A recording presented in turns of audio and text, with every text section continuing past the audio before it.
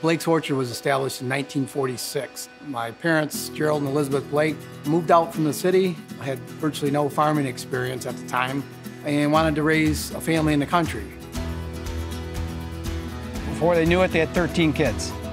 We had one big house. We shared some bedrooms with our brothers and sisters. Kind of cool. Our parents put us to work, and we were used quite extensively as the labor force for this farm.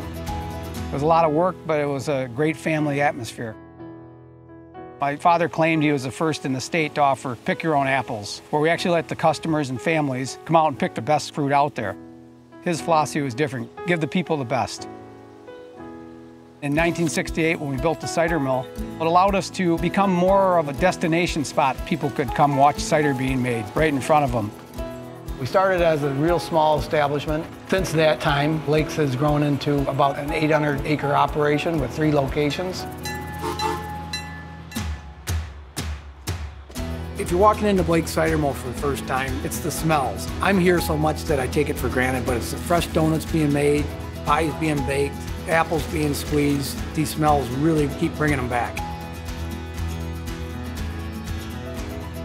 At Blake's, we grow about 40 different varieties of apples. Apples are all hand-picked. We'll try to get 500 to 1,000 bushel per acre. We mix 5 different varieties of apples into our cider. The neat thing about our place is customers come in and can almost touch the jug being filled. We've won many awards on the quality of our apple cider. Blake's is not just an orchard or a farm. It's a full experience. It's something that's interactive, and it seems to really catch the heart and soul of a family life. A big part of our activities in the fall are school tours coming out to the farm. They can get out of their classroom, come out to an actual working farm, run around the barnyard funland area. It's very rewarding when you hear these kids talk and how excited they are. It's their first time they've ever picked an apple off a tree or even know what apple cider is. The cider mill culture in Michigan is second to none in the country. And the fall is really when this place comes to life. That's when we have everybody out here, we're staffed to the nines. And it couldn't be done without our local community. It really is kind of like a tight-knit family. One of the things that I think makes Blake's Orchard a little different is our passion for innovation.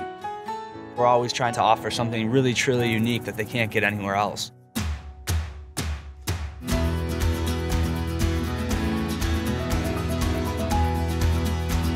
We've been blessed to have families come out year after year, and when their kids get older, they bring their kids out.